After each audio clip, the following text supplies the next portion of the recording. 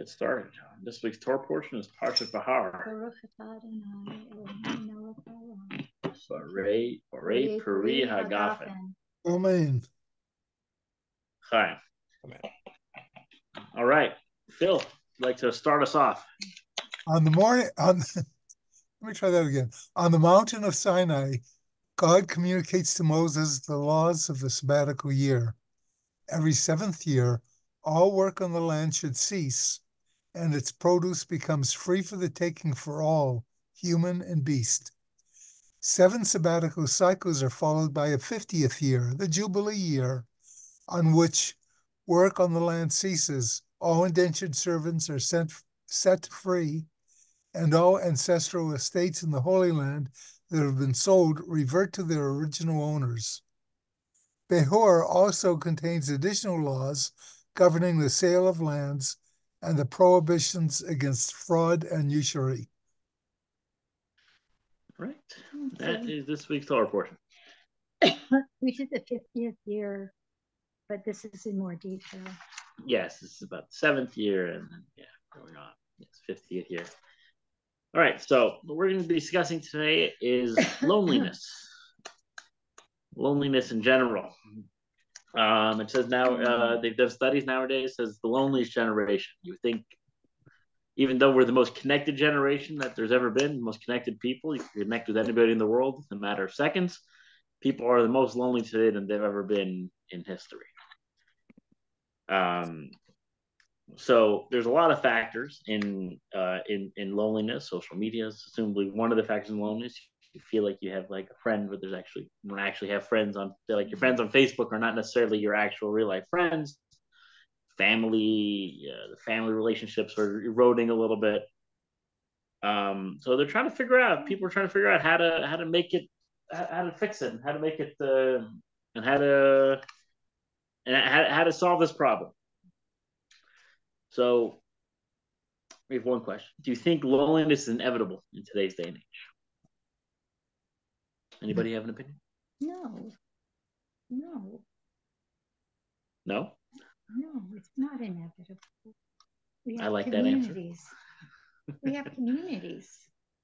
We can have a community. We can have friends. Some people don't have that. Let's say someone lives far away from their community. They don't necessarily have that community. Then you drive to it. Okay. Right. So do your best to do it. You do your best to connect. So if someone feels like they can't change their life circumstances, what would you recommend them do? You'd like to drive to it, or what? Any other steps anyone would recommend to do if they would have if they help a friend overcome their loneliness? Yeah, that's a good idea. Help other people. What would be a concrete step that you would suggest? I would suggest, going, if you have a neighbor, making some, bringing something for that neighbor they might need, or volunteer to help them. If you can get to a city, volunteer for some kind of service in the community. And that way you get to know. It's all great physical steps to take that may actually, it's all great physical steps that'll help.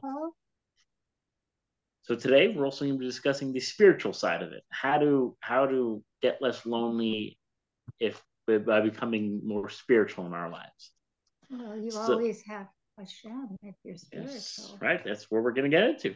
Right from the beginning, Torah makes it clear that people should not be alone. It's in the very first thing the Torah says is not good is about loneliness. Yeah. So that's a text number 1. Ron, would like to read for us? Man, woman. Yeah. Ron, you have that? I'm here. Text 1. Okay, hold on. Let's see. God said, "It's not good for man to be alone. I will make for him a helper alongside him." So the Torah acknowledges that loneliness is a serious problem. It's a big problem. So what's the solution? So this verse in Bereshit and Genesis gives a practical solution.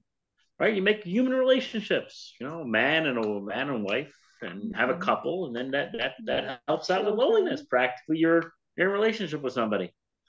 But again, today we're going to go on to a more inner meaning of this question, right? The more deeper spiritual meaning to this. So we're going to find the answer to this in this week's Torah portion.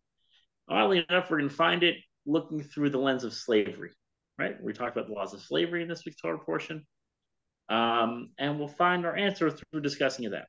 So towards the end of the Parsha, the Torah discusses the proper treating of a person who had no means and owed people money, whether because he stole something or owed people money and he wanted to get money. So the person sold themselves into slavery. So the proper term for it probably is servitude, because there was no such thing as perpetual slavery for that. Right? But the way Torah describes slavery is far away from any description and any description of slavery anywhere else in history, or anything that comes to mind in history. I think 150 or whatever, 160 years ago when slavery existed here. It was nothing like that. Right? This was revolutionary. It was humane. So what was it in text number 2? 39 and 36. Well, why does it say 39? It's the verse. It's verse 39 of chapter 23 of Leviticus. Yeah. If your brother shall become poor among you and is sold to you as a servant, you shall not work him as a slave. As a hired servant and a resident of your area, he shall be with you. He shall work with you until the Jubilee year. Then he shall go out from you, he and his children with him. He shall return to his family and to the possession of his fathers. Right, so this is the Torah describing slavery, or again, servitude. That's for clarity. Does it actually say slave? It doesn't say slave. It says slave. He shall sell himself as a servant. It says as an eved. Yeah. But that's also the word for eved is also the word for slave. So it's servant, slave. It's an interchangeable word there.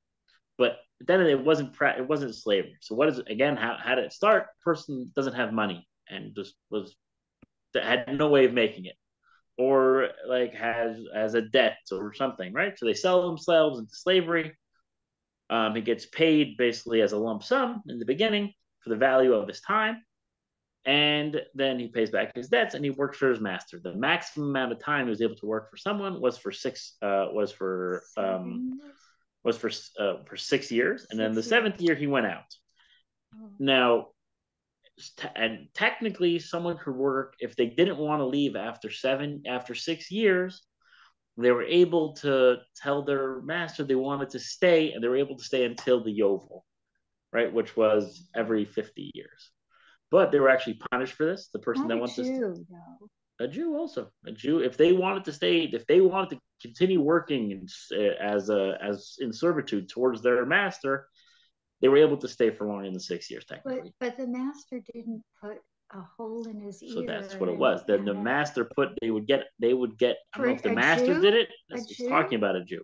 The reason is because the person says the ear because they didn't listen when it said that you should only have one master, right? You'd rather have a master of flesh and blood than have a master of God, right? You're not supposed to be a servant to somebody. You're supposed to be a servant to God.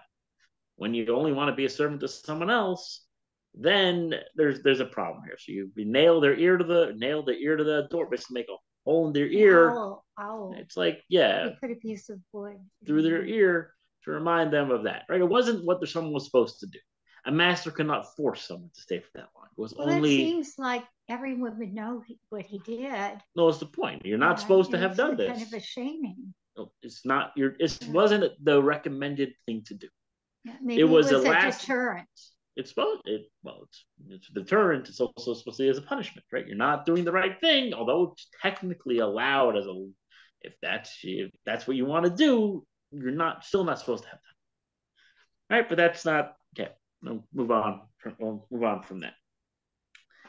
Right. So all the verses here are directed towards the master. It talks about how you have to treat him. It says, "Don't treat him like a slave." So the Torah existed when the Torah was written. It's talking about a practical time of slavery too. There were slaves in Egypt. There were slaves everywhere. They were whipping their slaves. They were treating them inhumanely. The Torah is saying, don't treat your slaves. Don't treat them like a slave like this. Right? Don't make him do this menial, backbreaking labor. You treat him like an employee, like a peer, right? You'll sit across the table There from was a him. difference between the way a Jew would treat a Jewish servant and a slave. Yes, but that he even a bought. non-Jewish, slave or servant was not able to be treated, was not allowed to be treated inhumanely. It's the same. No, yeah, that's Maybe it true. wasn't at the same level, but you're still that you were not allowed to treat someone inhumanely. If you injured them, they went free and all those things, right? It was not. You still weren't allowed to treat someone inhumanely. It was all about, yeah, you still had to, no matter, slavery did exist, but it had to be humane, right? There was no like hurting or anything like that. Right, and then finished off when his contract is over. When this Jewish servant's contract's over, he goes back to his family. But it says the Torah ends off with a kind of a puzzling verse. It says, "He and his children with him, they shall return to his family." Who's ever talking about his kids? When he got sold or sold himself into servitude, his kids weren't sold with him. So why suddenly is his kids returning to his family with him? Where were his children? His children weren't sitting and working for the master, or they were never part of this deal. So why did it mention the children? So the sage in the Talmud addresses this point. Right, that's always where it's a good place to look. If not Rashi, the Talmud has the answer down. That's in text number 3. He was a servant. It could be he got married when he was a servant, but still his kids would not be. It depends who his wife was, but that would depend whether his kids were servants or not. But it explains what it's actually what it is talking about. That's text 3. Phil, we're going to be Our sages taught. Our sages taught, then he shall go out from you, he and his children with him. Rabbi Shimon said, if he was sold, were his sons and daughters sold? From here, we see that his master is obligated to provide sustenance for his children. You say something similar with regard to the verse, if he is married, then his wife shall go out with him. Rabbi Shimon said, if he was sold, was his wife also sold? From here, we see that his master is obligated to provide sustenance for the servant's wife. Right, so the servant's children never worked for the master. Still, the Torah obligates his master who bought this Jewish servant to support basically the entire family, his wife, his children. So what does it mean they leave? It means they leave now from the master. They leave the master's obligation to be feeding and supporting his children. When the servant leaves, the children's obligation leaves basically, and he's done with this whole family. Because till now he had to support the entire family, even though he just bought the man over here. How does this make sense? He bought a person to help him out in his house, right, or to help out. The kids aren't helping out. Why is he obligated to help out the whole family? So the Ritva, famous sage, explains what the Torah's logic was. That's in text number 4. Ron? We can argue that inasmuch as every man is assumed to sustain and support his wife and children, the Torah doesn't wish for them to be harmed because of their father's sale. This compels the master to sustain and support them. For it is evident in God's eye that had this man not been sold, he would have supported his family. Therefore, the master is obliged to supply them with food and clothing. So definitely in those times and many circumstances today, the father was the breadwinner in the house, right? Mm-hmm. So when he got sold into slavery, suddenly and all that money that he got from it, most of it probably went to paying back his debts. So now what's supposed to happen to the wife and kids? So they're just going to be left destitute. Torah says no, that the master has to support them too.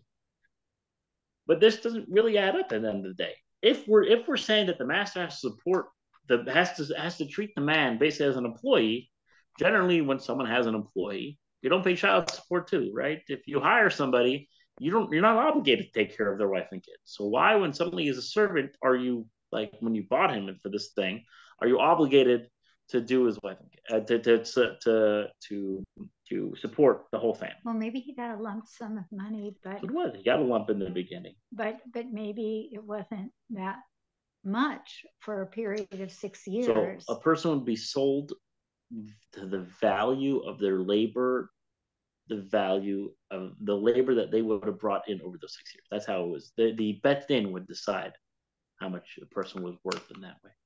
right? It wasn't just you say $50. It was an actual amount.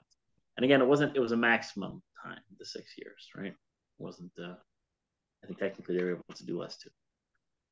So and that money went to that money went to go paying back, or most of the time it was because someone had a debt. It wasn't like there was, like slaves. They're put on a block, and everyone makes money from them. The person who's selling them. No, there wasn't like suddenly a slave broker, I think, who was doing it. It was hopefully a rare circumstance where this happened.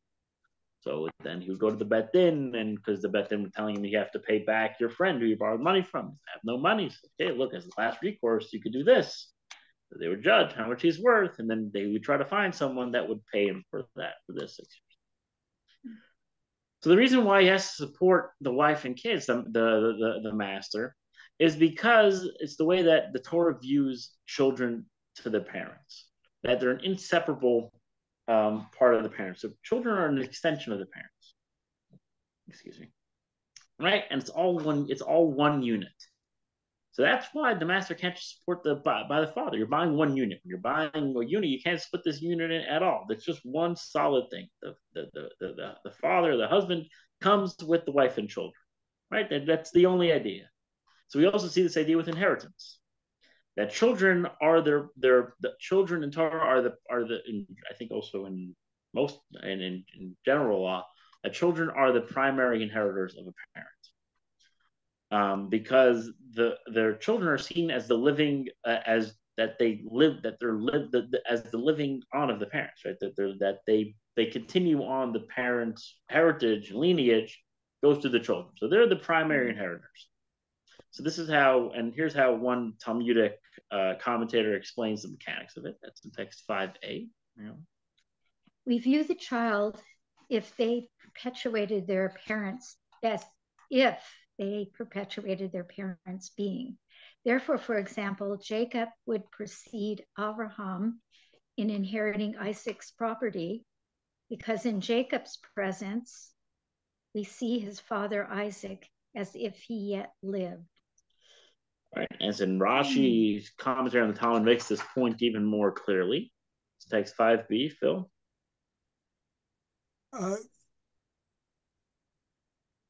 Children, excuse me, children stand in place of their parents, and it is as if their parents yet lived. Right, so the Torah views children to parents as one indivisible unit. Children are seen as carrying on their parents' being. And the status of a parent is totally inseparable from that of their children. Where the parents go, they go, right? It's all one full thing. So when the father goes to this master, the whole obligation of him supporting his children now passed on to the master, because you've got this whole unit, and children are seen as the living being of the parents. You have to support the children too. You have to support the children too. And the Rebbe explains this idea even more in text number 6. This explains why the master is obligated to support the servant's children. It is due to their association with the father, just as he is obligated to support the father, the servant. So too is he obliged to feed the part of the father that exists in his children. Right, so the Rebbe is taking both these obligations to support the master, to support the servants, support his children, into one. It's one obligation. You took upon yourself to support this person. This person includes the entire family. It's not two separate. It's one thing. When you take upon yourself to support him, that's what it is, right? You have to support the entire family. So did they live on the property, or it doesn't mean they have to live on the property? They can be living wherever it is, but the master. If they live there, then he's supporting them as if they're part of the household, I guess. And if they're not, then he's sending them food or money, whatever it is, in order for these children to live till the father comes back. But the father could live in his own home, or he has to live on the master's estate. I think the master would have control of that. He would let him live in his home. But actually, it says that if we're going through the humane laws, that if the owner, the person that bought it, had only one bed, it went to the servant, right? That's what the law was, right? That you have to support them almost like equal to yourself. So if you only have one thing, then you have to give it to him because otherwise it's not equal, right? You can't be better off. He has to eat the same food you're eating, right? If you're having ribeye steaks for dinner, you can't give him, I don't know, like cold cuts, or something. Like you have to give the same food that you're eating to your servants too, right? It was basically have to be treated as one. So I assumed that he could control that he would live on his property because he was assumedly working for him. Then it was probably household duties, which he would have to live on the property to help to do with. But he had to treat him extremely well. He couldn't live with his family.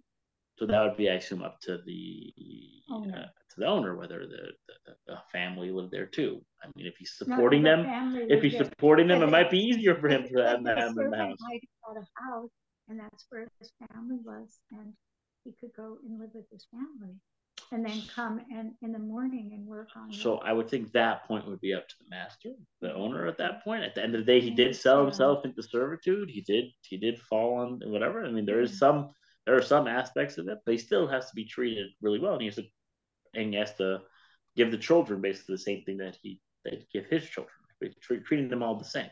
It's kind of like a hired man. Yeah, it's a hired man, and you hired the entire family basically. Yeah, but he can't quit.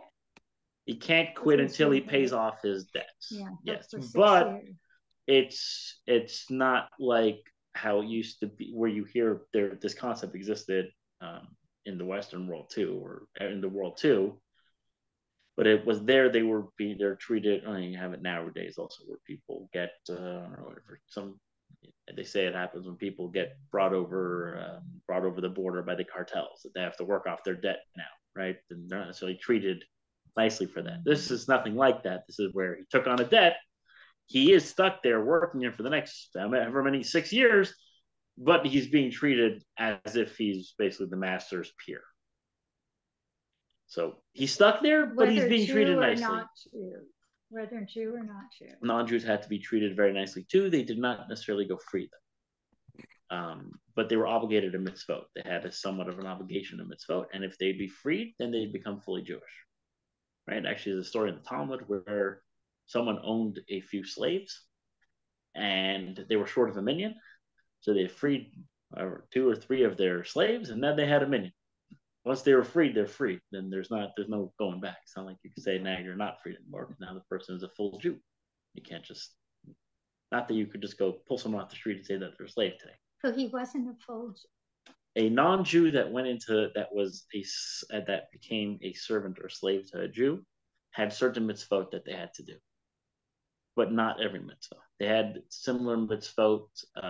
They didn't have to do the mitzvot that were bound by time. Once they were freed, yes, similar, because they don't have power over their own time. That's what the idea was, right? Since they're technically a servant to the master, they don't have power over their time. But other mitzvot they were obligated in, Shabbat and things like that, kosher. And once someone was freed, then they became a full Jew. The question was when, before mikvah, after mikvah. That's more of a Talmudic discussion. All right, let's continue in here. We can sit here till 10:30 at night, but the only thing I have to serve here is matzah. We might get hungry. We're going to do this optional section.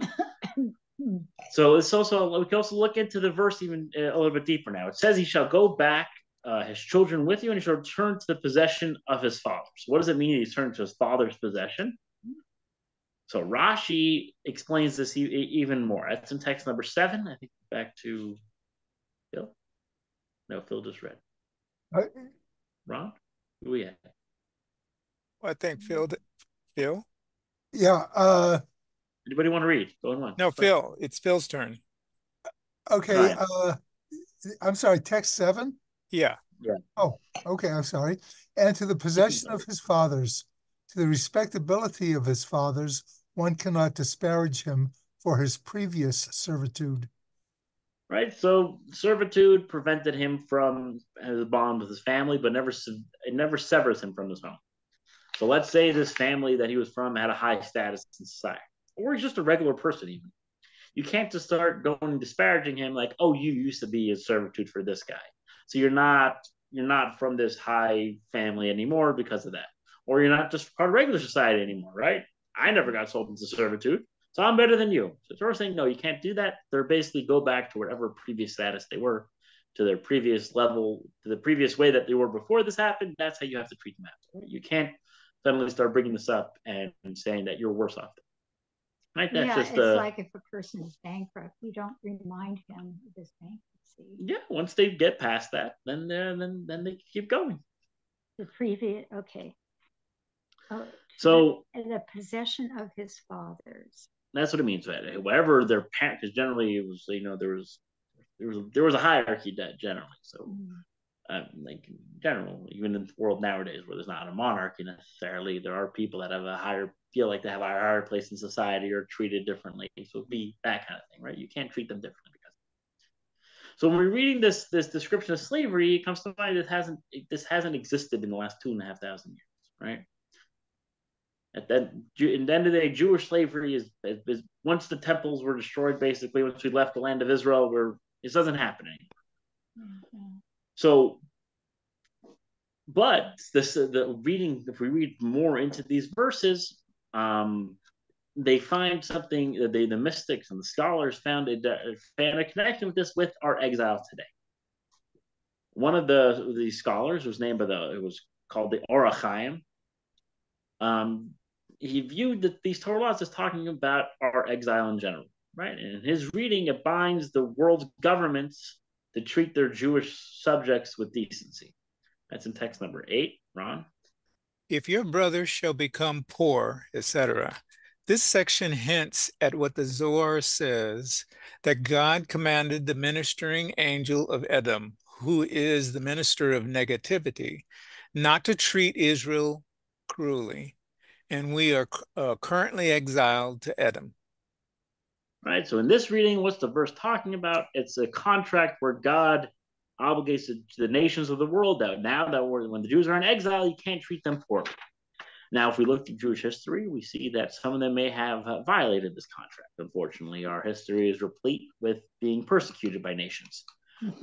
So it says when Mashiach comes, God will basically take his revenge. He will hold all these nations accountable for what they did over the exile. But what's most important in our discussion today is that the parallel between slavery and exile, right? The Torah laws that govern servitude or slavery also govern our exile. So earlier we were just talking about how slavery does not break the bonds of a family, right? That the children are always intrinsically connected with the parent. So if a father goes into slavery, his children go with him. So that's why the master has to provide for them. So by the same way, it would go the other way, right? If the children for some reason are in slavery, the father would go with them too. So where does this bring to us to? That our relationship with God. Many times we speak about God as our Vinu, our Father, right? So and generally, many times God is referred. We talk about God as a father and child, right? You have the entire prayer of Avinu Malkeinu, right? We're talking about God there as a father and our master, but also and our king, right? But right, the whole Rosh Hashanah, we're a lot of times talking about trying to refer to God as our father. If you see us as a child, treat us in this way. Right? We talk about God as our father. So we see from this that when we go into exile, God comes with us, right? Our Father is coming with us into exile too. And Gemara, the Talmud, said this explicitly, that God's presence follows us into exile also. That's in text 9a. Rabbi Shimon ben Yochai says, "Come and see how beloved the Jewish people are to the Holy One, blessed be He. For every place they were exiled, the divine presence went with them. They were exiled to Egypt, the divine presence went with them, as is stated. Did I reveal myself to the house of your father when they were in Egypt? They were exiled to Babylonia. The divine presence went with them, as it is stated. For your sake, I have been sent to Babylonia. So too, in the future, they will be redeemed. The divine presence will be with them, as is stated. Then God will return with you with your captivity. It does not state he will bring back, but rather he will return, teaching that the Holy One, blessed be he, will return with them from among the exiles.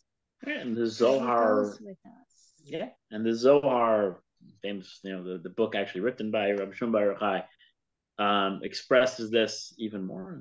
Apropos, we're talking about Rabbi Shimon Bar Yochai, who his yahrzeit, his day of passing, is on Lag BaOmer, which is this Sunday. Yeah. And we're having a big party this Sunday. You're all welcome to come between 4:30 and 6:30. We went to his gravesite when we were in Israel. Yes, it's one of the most visited. Generally, most years, around 200,000 people go up on Lag BaOmer. This year, unfortunately, due to Hezbollah deciding that's a good place to shoot missiles to, they shut it down. There's going to be they're letting up a small group, right? Because there's people that have been lighting bonfires there for hundreds, thousands, not thousands of years. So they weren't going to stop that, but they're doing a very small group that's allowed to. It's actually, I think, the Boyana Rebbe who inherited this. He inherited the main lighting there from his father, basically. So they're letting him go up and light the big bonfire there with, I think, 10 people. But generally, most years, hundreds of thousands of people go up. Yeah, and remember there was a landslide. There was people. There was people were trampled. So they were trying to. So they're trying to figure out how to make that work with the tons of people that are coming. But this year they had to shut it down, regardless, because of the threat of Hezbollah shooting missiles there. Right, but that's where Shimon Bar Yochai. So they explain in the Zohar, text 9b, even more. Phil? Excuse me. So it was taught, fortunate is Israel, for in every place they are exiled, the divine presence is revealed with them.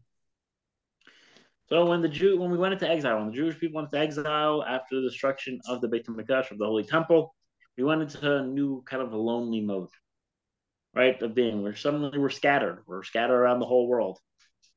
But God never abandoned us. God was always with us, right? Just as a son would bring his family into slavery with him, God came with us into exile. And the Rebbe expounds on this even more and points out that God's presence is not just there and protects us from afar, he's actually with us, right? Whenever we're going through anything, God is there with us actually, not just viewing it from afar. The Rebbe explains in text number 10, Ron. Simply protecting the Jewish people and every Jew individually during exile does not require the divine presence to be with them. The same holds true of God's ability to redeem us from exile, as in, like the days of your exodus from Egypt, I will show him wonders. Even if the Almighty had remained in the heavens, allowing himself absolute freedom, he could have directed the world and protected the Jewish people everywhere. God is always the guardian of Israel, who neither slumbers nor sleeps, and he provides for all their needs as he nourishes the entire world in his goodness with grace, kindness, and mercy. Grace after meals. This alone would hasten our redemption. Hello? Yeah, continue. Oh, that's the pretty second page. Oh. But Rabbi Shimon Bar Yochai says that God's love for the Jewish people makes this impossible. While they are in exile, the Almighty cannot allow himself to be in any state other than in exile with them. The Jewish people's experience of exile distresses him, as it were, for in all their pain, he was pained, which means that he limits himself to their level of freedom. He is even present in their downfall, and he is there to live through, as it were, everything the Jewish people lived through in exile.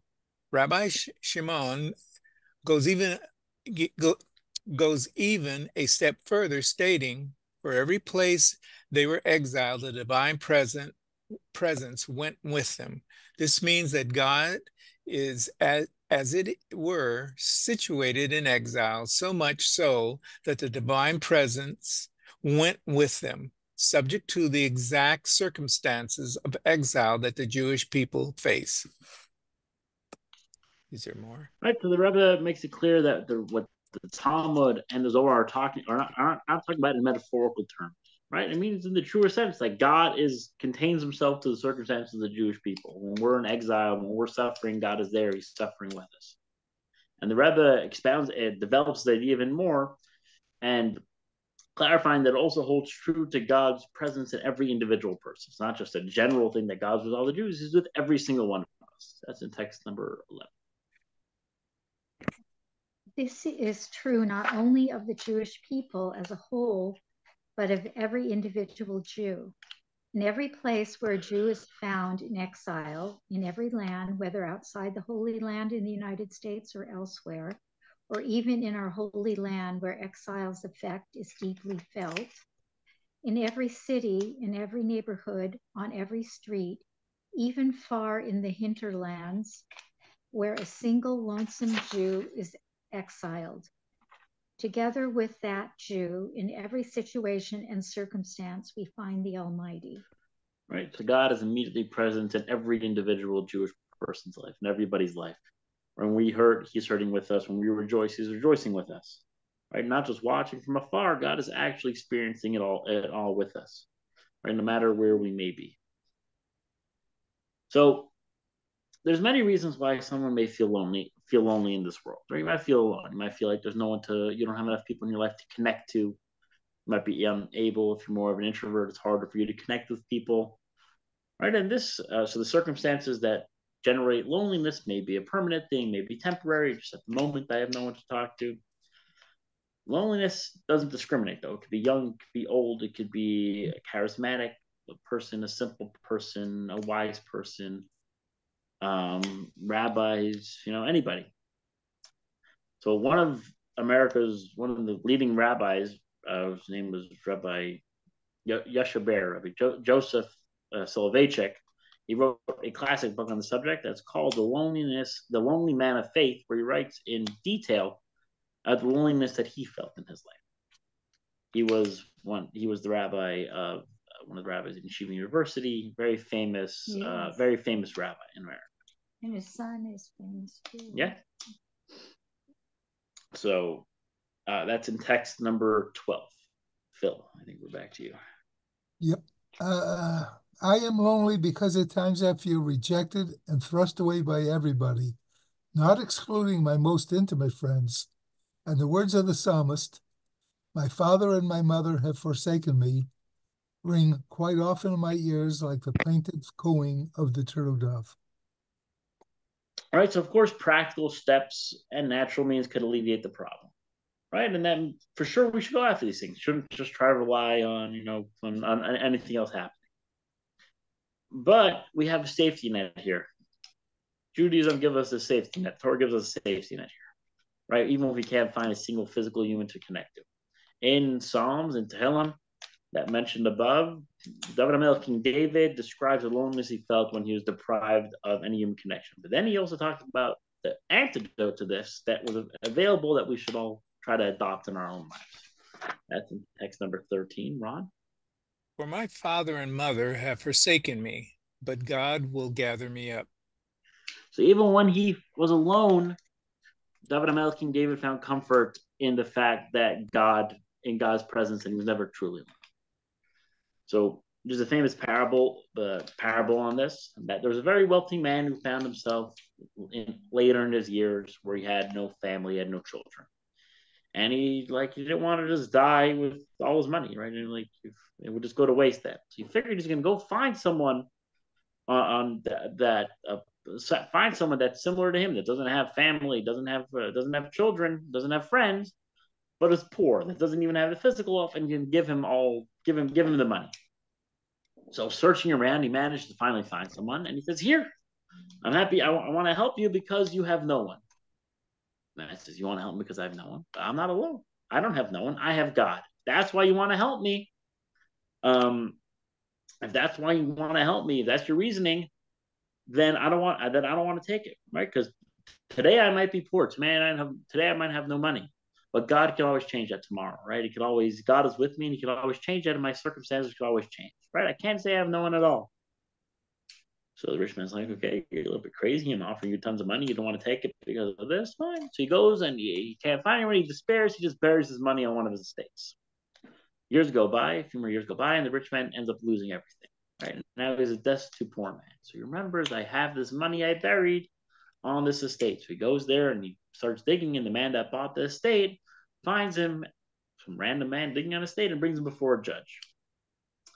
He comes before the judge. The judge asks him, do you recognize me? He says, no. He says, I'm that poor man that you wanted to give all your money to. And look, God was with me. God was always there. I was never alone. And my circumstances at the end of the day changed, right? I trusted in God.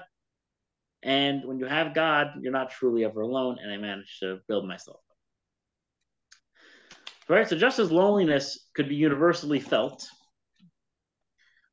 every one of us could also access this comfort, which comes with seeing that God is with us and accepting God's love, that He's always there with us.